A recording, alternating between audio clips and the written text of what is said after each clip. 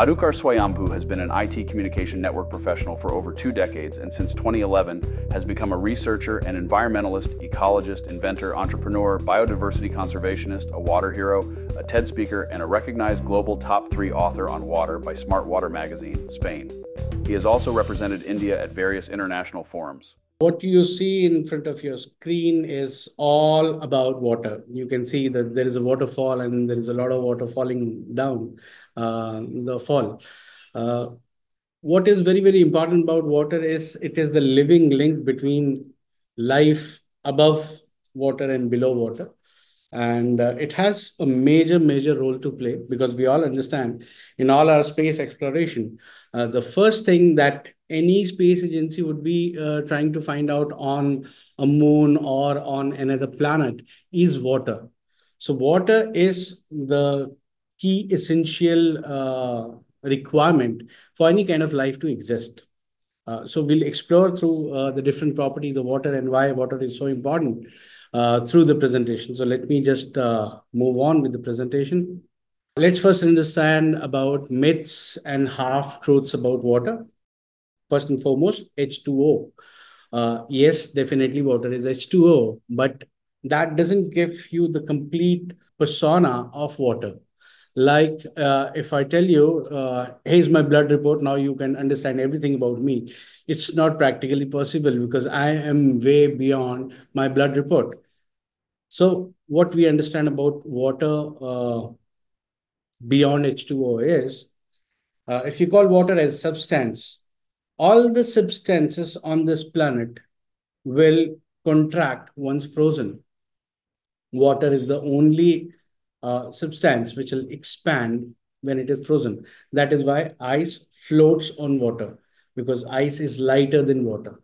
Then you have buoyant force in water, which is acting against the force of gravity, right? So this is giving you the kind of mysticism that water has as a basic property, because it has got a force which is working against gravity. It does exist in all the three forms, solid, liquid, and gas. So if it is just merely H2O, I mean, it is very tough to understand why does it have so many properties which are way different from any other molecule, right? Like H2O, hydrogen is combustible, oxygen is combustible, but when they join together, H2O becomes an extinguisher, right? So there are a lot of properties of the persona of water which are way ahead of just merely being a molecule of H2O. Second, let's understand through this picture. I hope everybody would have gone through this in their primaries, right? This is what we have learned about water cycle. But this is again a half truth because there is no mention about the aquifers or the groundwater. Now, a country which is as huge as Bharat or India, we have got 75% dependency on the groundwater. And that is not at all a part of this water cycle, right? Then, if you look at the rivers, where do rivers come in from? As per the water cycle, glacier melts and rivers get formed, right? And then river flows towards the ocean or the sea. And then the evaporation happens and the cloud is created. But if you look at most of the rivers towards the central Bharat or down south, there are no glaciers at all. So what is creating these rivers? All these rivers have got their origin from a water body.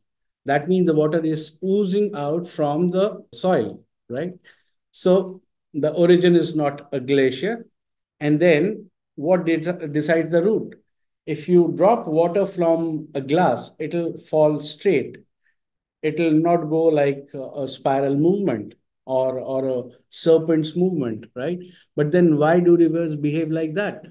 Because the entire path of the river is decided from where all the water is oozing out. So there is a river above the surface and there is a river below the surface, and both of them are connected through soil capillaries. Now, this is something what is not taught into the water cycle. Again, another phenomena which you will come to know if you study oceanography, which says that if a river on the surface will dry down, the ocean level will go up. If the river on the surface is the source of water to the ocean, surface river dries down, the water level of the ocean will go up. So that means our understanding of the water cycle is somewhere not complete, right? So those were some of the myths and the half truths. Now let's move about the scientific understanding of water that we have today. Let's start from the evolution. So the evolution of life, if you look at this picture, it talks about how life has evolved on the planet from prokaryotes to eukaryotes to protozoa. These are all single-celled organisms, but everything began in water. It was all marine life till fishes, till the Cambrian explosion, and even after that, right? So for about 500 million years or 420 million years, the entire phenomena called life was evolving only within water. It was for the first time after 420 million years when the life started propagating towards the land. That was when you found amphibians, like we have frogs, we have certain varieties of crabs, turtles, uh, your crocs, crocodiles, right? All of them are moving towards the land, and that created the amphibian variety of life. And then life reached the territorial surface, wherein we had all those mammals and primates and all that. And then we had birds.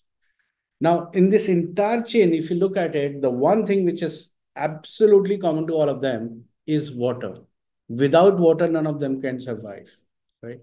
Again, when it comes to the terrestrial life also, uh, majorly the terrestrial life is aerobic, which means they need oxygen to breathe in, right?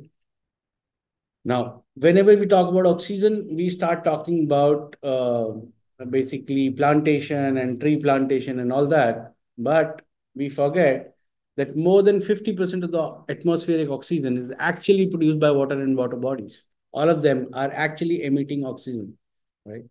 Otherwise, if it was only for the plants, then traveling from Bharat to Australia wouldn't have been possible because there's a huge ocean around, right? And if there was no oxygen above the oceans, then how would the sailors survive, right?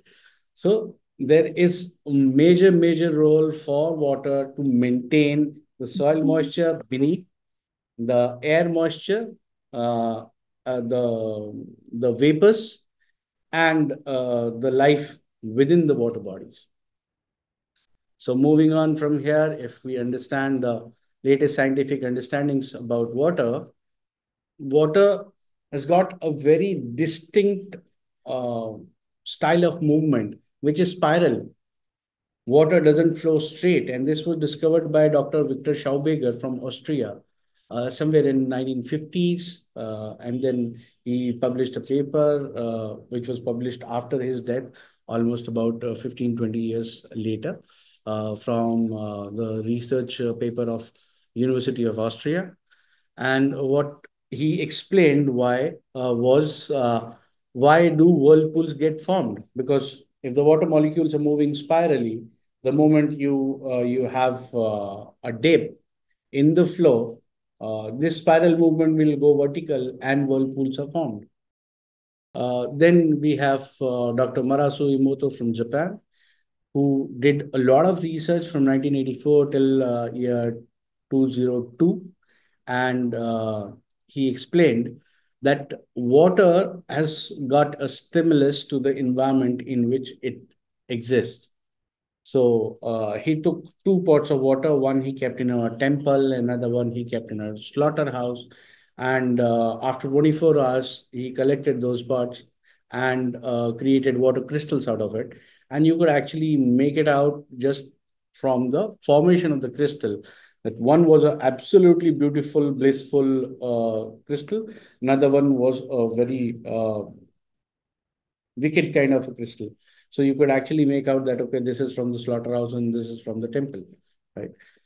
And then we have Dr. Jacques Benveniste from France, who explained that water has got a memory. Obviously, his paper was unable to establish it firmly, but then his experiment was further extended by Dr. Luc Monthier in the recent times, and his entire experiment is there on YouTube. He conducted the entire experiment in front of media, in front of camera. What he did was, he is actually a Nobel laureate. He got the Nobel Award for discovering the HIV virus. And he did an experiment with the HIV infected DNA itself, which is a rare possibility.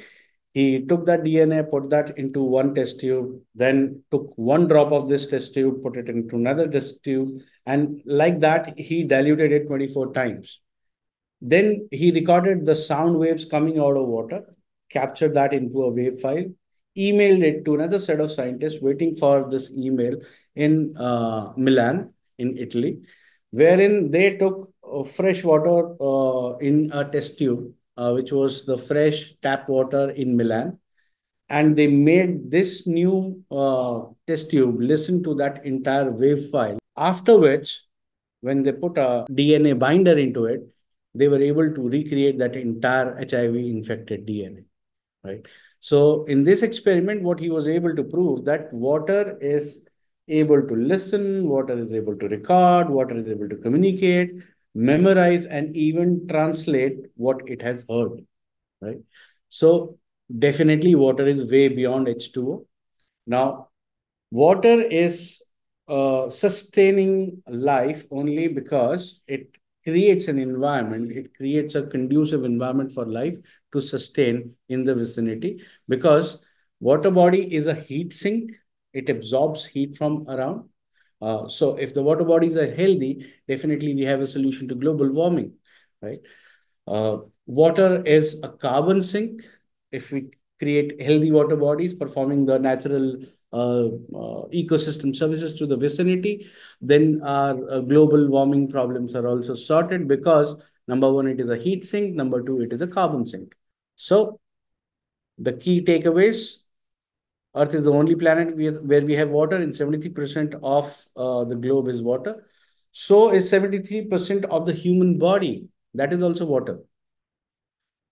Then we have certain plants like sugarcane, which has got 90% water. 50% of the atmospheric oxygen is actually produced by the water bodies. No plant, animal, or bird species can survive without water. So water is precious. And water bodies are the only structure which can be emitters also, which can be sequesters also, provided we maintain their health. If they are in healthy condition, they are the sinks. If they are in poor health, they will start emitting the greenhouse gases. So it is rather our most important responsibilities to maintain the health of the water bodies, so that the entire planet remains sustainable. So that is what is the goal of our UN SDGs, to ensure sustainability of life on the planet above water and below water. And that is how water becomes a living link between both the kinds of lives, both above water and below water. And it is definitely economy as well, because all the tourist destinations are next to the water bodies. So if you maintain the health of the water bodies, it is not just giving you a conducive environment for life sustainability, but it is also giving you a recession-free economy. So maintain the water bodies in a healthy condition. So that's about it. That ends my presentation.